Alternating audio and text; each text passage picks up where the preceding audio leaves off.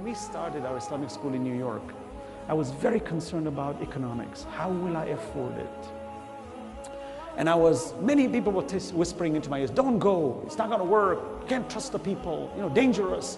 You'll have all kinds of enemies around you. I said, but the need is essential. What will I do, oh God? I was very confused. I opened the Quran. Allah says, ask me. وَاذْكُرُونِي أَذْكُرْكُمْ وَاشْكُرُوا لِي وَلَا تَكْفُرُونَ. Remember me, I'll remember you, Allah says in the Quran.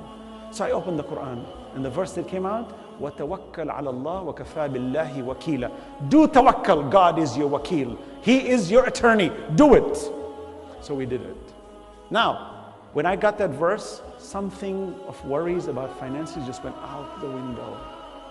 I had no care at all. How am I going to afford it? $500 a week, $2,000 a month. I made a niyyah.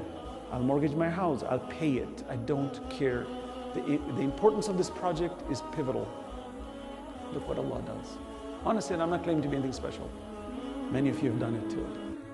We were standing at the Islamic school in New York City. We were short $2,000 to pay that month. And a stranger walks in. And don't get me wrong, I'm not saying this is the Imam. I'm not saying it is. But Allah has His representatives and they take care. I don't care who it is. Could be a black man, could be a white man, tall or short. I don't care. Because the ones who do Allah's work are not limited to one group of people. A stranger walks in and says, I'd like to give a check to your school. I said, which school? There are 2 schools that run here. Which one?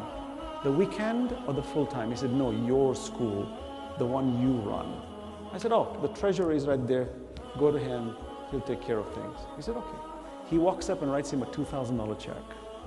Stranger, never met him. I thought maybe he's a parent. No, he was not a parent. Who among, believe me, it just shatters your mind. Who would walk in as a stranger from the street of New York City and walk in and give you a $2,000 check? When he left, the brother says, oh, by the way, our deficit is taken care of. We have no deficit. I just smiled. And I remember that verse, وَتَوَكَّلْ عَلَى اللَّهِ وَكَفَى بِاللَّهِ وَكِيلًا. Allah will take care of you. Leave it. 20 years plus, we've never been in the red. Never.